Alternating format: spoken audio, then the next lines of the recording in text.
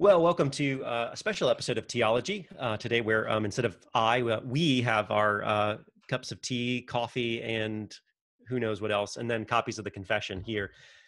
So I'm joined today, and you've seen them before on Theology, but I'm joined by the Reverend Josh Rieger up in Hexham at Hexham Presbyterian Church, and Reverend Andy Young at Oxford Evangelical Presbyterian Church. So great to have you guys on our special Great to be joint here. episode of Theology. Glad to be with you.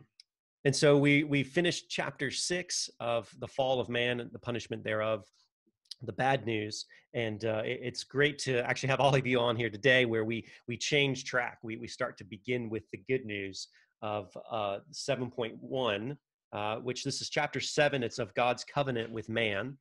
And Josh is going to lead us as he reads section 1 for us today. So why don't you kick us off, and then we'll have our short time of discussion. Yeah, that would be great. Chapter 7, paragraph 1 says, "The distance between God and the creature is so great that although reasonable creatures do owe obedience unto him as their creator, yet they could never have any fruition of him as their blessedness and reward, but by some voluntary condescension on God's part, which he's been pleased to express by way of covenant." Thanks for that. Yeah, so as we begin this chapter on God's covenant with man, it speaks of this relationship. I think it was Herman Bavinck that said, the Dutch theologian, that God always relates to man through covenant. And that's what we see here, that as we transition from the sin and the mire and the muck of the original fall and actual sin, we start to see this good news, which will be unfolded through chapter 7. And actually, I would say over the rest of the confession is unfolding this wonderful truth of these covenants, which we'll see in section 2 and section 3. But here, just the beginning, that there's a relationship that God has with us. And yeah, it's expressed by the way of covenant, which means this promise that he has with us. But your guys' thoughts? As you say, relationship, the thing that you're looking at is, and you see it in this, begin to see it, there's two ways or two relationships we can have with God. We all have a relationship to God as our creator, which he says here, we all owe him obedience because he's our creator. He made us. But as sinners, while we owe him obedience, we've rebelled. And what we begin to see here in chapter 7, you called it the good news, which is a great way to say it, is there's an opportunity rather for a second relationship, which is, you could say he's our redeemer. He's our covenant king. There's different words for it in the scriptures, and so that's this, having broken that first relationship, we can enter back into a blessed fellowship with both relationships through this. Right. And then that's really helpful, Josh. And building on that as well, I love that expression, voluntary condescension, that is by some voluntary condescension on God's part. And this is section 1 of chapter 7 is talking about covenant theology in general. It's about to divide up the covenant of works and the covenant of grace. But we need to remember that the covenant of works is also a voluntary condescension of God.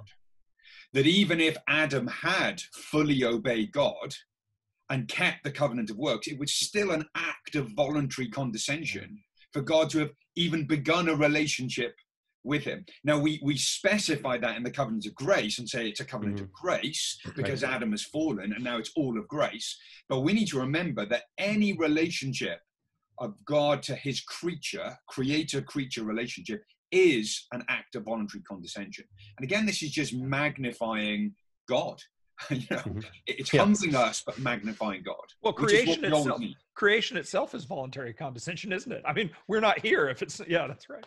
Right. Yeah, no, I think those are all great points. And it is, again, as we switch into this good news to realize it's all, again, the confession is always focusing us on God from chapter 1 and onward. And here in this relationship, I think, it's wonderful to know there is a renewed relationship to have.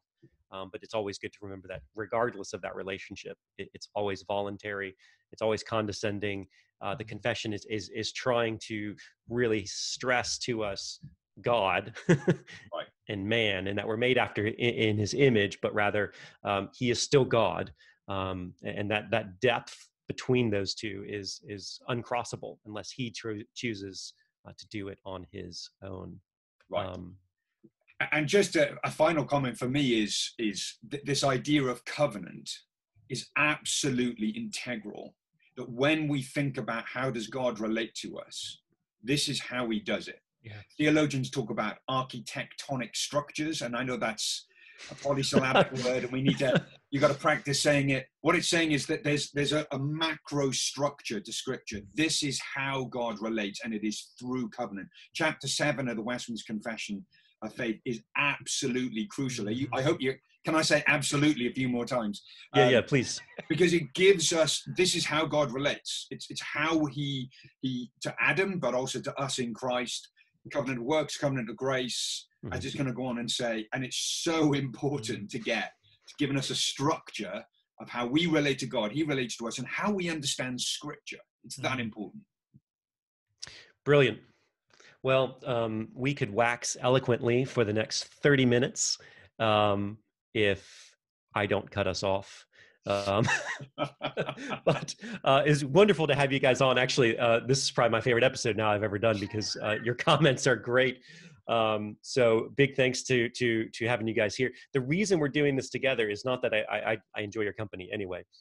But is because later today we're getting all the works, everything set up is for Zoom Utopia 2 with Ian Hamilton preaching on worship restored. And so I do hope everyone who watches this, which I realize it's a small number, but hope all of you are planning to attend this later on in the evening. You'll see all three of us there again, and it should be a wonderful time of hearing the word preached. And so, yeah, we just look forward to seeing you all there. And thanks for joining us for the special episode of Theology. And yeah, cheers, everyone.